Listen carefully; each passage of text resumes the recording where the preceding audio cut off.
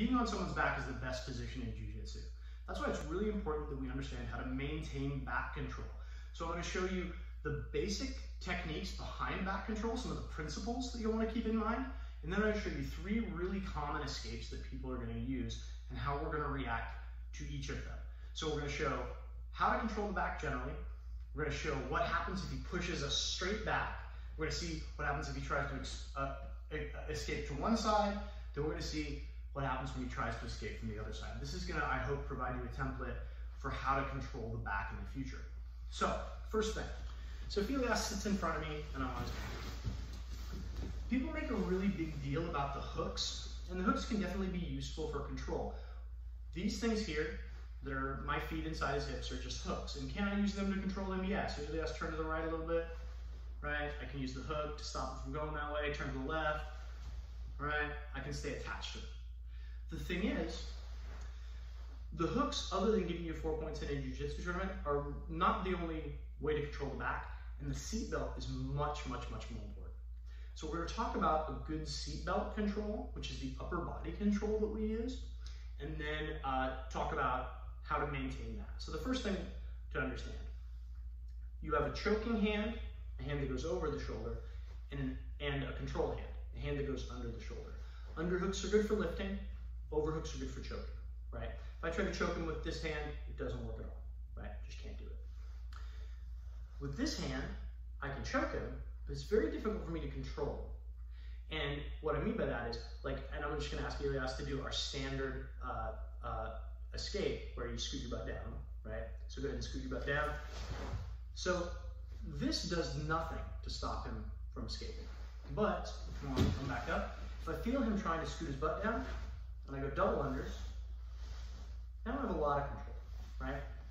So usually you're going to want to have one overhook and one underhook. The reason for this is you always want to be able to threaten the choke, and you always want to have something that controls him. So this hand comes in front, and I cover my overhooking hand with my underhooking hand. The choking hand is hidden. Now I want my sternum in the middle of his spine, I want my ear next to his ear, not so I can hear his thoughts, although that's a nice joke that I like to make, but because I want to stay tight to him. So now, Filias moves to the right, or moves to, and just move around with him. See how no matter where he goes, I'm stuck to him, always ready to start attacking? If I let my head separate from him, my chest separate from him, and he moves like that, see how, like, not only am I not able to threaten this choke anymore, but he's already on his way to getting out, and he's not even really doing anything. So I want my sternum attached to his spine, my ear attached to his ear, and my chin on his shoulder. Overhook, underhook. My underhook hand covers my overhook hand, and my elbows pinch gently back. And so now if he moves, I stay attached to him like a backpack. You might ask, and go ahead and sit back up. So you might ask, why does this hand cover that hand? Filias, peel my top hand. If he just reaches for the hand he can find and peels it, I just choke him. You will hear some people say that you can't choke someone with one arm. Those people are wrong, like flat out. If you ever feel an arm around your neck, you must address it. Conversely, if I have this hand covering that hand and Filias grabs for the first hand, now he's neutralized my threat. Now it's not the end of the world because I'm still on his back, still having a much better day than he is, but I can't threaten the choke anymore. So I always want to hide my choking hand. So quick recap. And I'll, just to demonstrate, right? The hooks are nice. The seatbelt, or what some people call the harness, is necessary. So my sternum attaches to his spine, my ear is next to his ear. Overhook, underhook. Underhook is for control. It covers my overhook. My elbows gently pinch back. It gets me attached to them. And now just to demonstrate that this is more important than the hooks, I'm just going to take out the hooks and you'll have to move around and try and get out.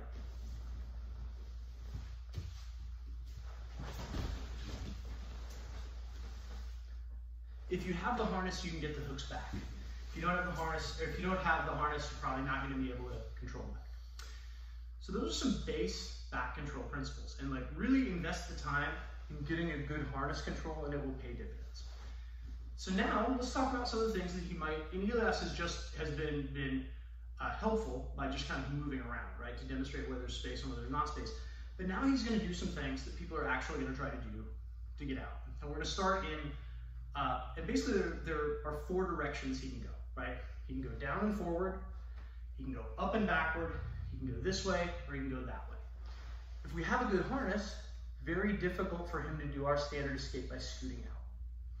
So what a lot of times guys will do is they will push back on top of you, stepping on the mat, and just push you flat on your back. Now, if you're a smaller guy like me, this is not very pleasant, particularly if the person is much bigger than you are. Also, the choking angle is really bad here, so I can't really threaten the choke as much as I want. So all I'm gonna do is I'm gonna keep my seatbelt, make active hooks, which is not ballerina feet, but active feet, and I come behind his knees. Now I'm just gonna slip and sit. And now let's try and move around a little bit. My knees are pinching in on his hips, which stops him from moving around, and then I just throw the hooks at my leisure. So he pushes back on top of you, keep the seatbelt, take the hooks out, active hooks behind his knees pinch in, and we just sit up, rocking forward. Very easy to come back to the back control. So, really simple technique there, but really useful and very well worth knowing. So, we stop him going this way by having the underhook. When he goes that way, we put our hooks behind his knees and kick him forward. But what if he, so now he can either go to the underhook side or the overhook side. And go ahead and sit up just for a sec, because I'm gonna talk a little bit about theory just for a second. When I started jiu-jitsu, you were taught to always escape to the underhook side. Now, and that's still mostly orthodoxy in the gi, a lot of no-gi guys escape to the overhooking side. The reason for that is, escaping to the underhooking side is safer, because if he goes that way, I can't choke him with the hand that's that way. Whereas if he goes this way, I can choke him with the hands that's this way. So either he gets choked or he gets out. The reason why usually that's not this way is not as good in the gi is because I can control this gi and choke him with it. Whereas the no-gi guys, it's a little slipperier, so a little less risky to go that way. Regardless, you can escape either way. It just depends on what technique you use. So let's talk about what happens when he tries to escape to the underhook side. When he tries to escape to the underhook side, what he's gonna do is if he goes that way and clears my hooks, I'm gonna use a motion we've talked about before called the forward shrimp. Now I'm gonna show you what the technique looks like with Ilias in here twice, then I'm gonna show it without Ilias in there. So Ilias goes to his left, kicks his leg straight, clears my hook, right? I don't have a hook anymore. What I'm gonna do is I'm gonna cast my foot out, toes on the mat, and I'm gonna pull my body flat and underneath him. And often I'll end up here, which means we have to kick it forward, go back. What I'm doing is when we shrimp, when we do the shrimping warm-up that we do every day before class, we're pulling our bodies flat to getting on our side. For a forward shrimp, our bodies are already on their side, and we stick a leg out, put the toes on the mat, and pull our bodies flat. I'm gonna show one more time with Ilias in there, and then one time with the mat. So he goes this way, kicks his leg straight, clears my hooks. Only thing keeping me attached to him is the seatbelt, right? Toes come on the mat, and I'm pulling my body flat. See that? See how I'm on my side? Now I pull my body flat. If we need to, we kick him forward, sit up. So, we're gonna show one more technique for maintenance, but first I'm gonna show you what that forward shrimp looks like without Ilias in there. So, and this exists in other videos, but it's the kind of thing that you can't really work on too much. So our typical shrimp, right, is we're flat on our back, bridge up, move to get on our side. If I have someone's back and they fall this way, I'm already on my side, right? So whichever way my hips are pointed, leg comes out, toes come on the mat, and I pull myself flat, dragging my hips back underneath it. One more time. And you can do this from flat on your back, or imagine that you're on someone's back and they fall this way. Forward shrimp, getting under them. So we've taken care of 3 of the 4 directions, right? So what happens if he tries to escape the other way to our overhook side? So, I'll tell you, the cheat code in the gi is to get this cross collar, because then he's not going to get his back to the mat without choking himself. But assuming it's a no-gi situation, it's a self-defense situation where he's not wearing something you can use this for or whatever, or maybe we just missed it. So let's say he scoots down, gets his back to the mat, right? Go ahead and get your back to the mat. When he clears his hook here, I no longer have the underhook, which means I can't control him, right? When he escapes to the other side, I have the underhook that keeps me attached to him so that I can continue to take the back. This time I don't, so what I need to do is remount. My leg comes over, my heel hooks his hip. Come to my elbow, lead with my hips, come to the mount. Did we want to do this? We absolutely did not. We've gone down the positional ladder, but it's really important to learn when your buddy does a good thing that you don't try to hold on to a sinking ship and you take what's available to you, which in this case is the mount.